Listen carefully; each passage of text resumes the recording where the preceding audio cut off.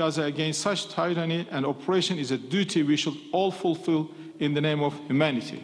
The Turkish decision-makers have intensified their diplomatic efforts amid the ongoing Israeli strikes in Gaza. As tensions continue to escalate in the region, Turkish diplomatic initiatives aim to bring about a constructive dialogue and resolution to the long-standing conflicts. We must work for a just and lasting peace after securing a permanent ceasefire. This can only be achieved by diplomacy and compromise. There is no other choice but an independent and sovereign Palestinian state is established. This is a must for the safety and security of Israeli people as well as regional and international stability. Ankara advocates for the establishment of an independent and sovereign Palestinian state with East Jerusalem as its capital, in accordance with international law and relevant United Nations resolutions. To date, 148 countries have recognized the state of Palestine. Within the addition of Spain, Norway, Ireland, and most recently Slovenia, the vast majority of countries have declared their opposition to this historic injustice.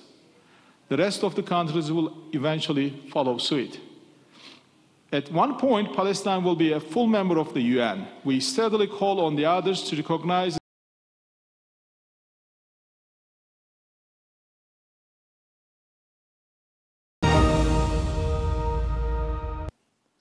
Filistinli kardeşlerimizi yalnız bırakmayacağız. We will not leave our Palestinian brothers and sisters alone. We will mobilize all the means at our disposal to ensure an immediate ceasefire in Gaza and deliver humanitarian aid to Gazans. We will work with all our strength to stop the Israeli occupation and to achieve a two-state solution. The fundamentalist Netanyahu government continues to play with fire. Netanyahu does not hesitate to endanger the future of everyone in the region, including his own people. We appreciate the mediation efforts of Egypt and Qatar between the parties. We have made every contribution to these negotiations, and we will continue to do so in the future.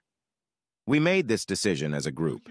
Israel's constant spoiling in the negotiations and its refusal to agree to a ceasefire are now causing serious costs to those who support it unconditionally.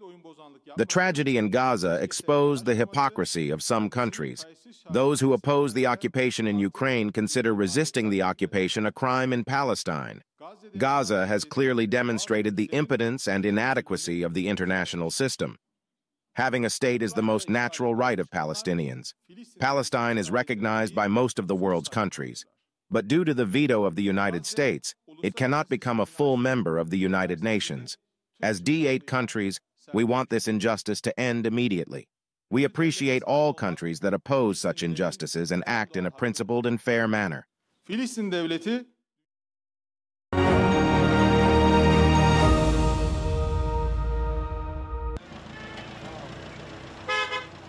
It's been 1 week since U.S. President Joe Biden touted a ceasefire plan to stop the conflict in Gaza. And yet,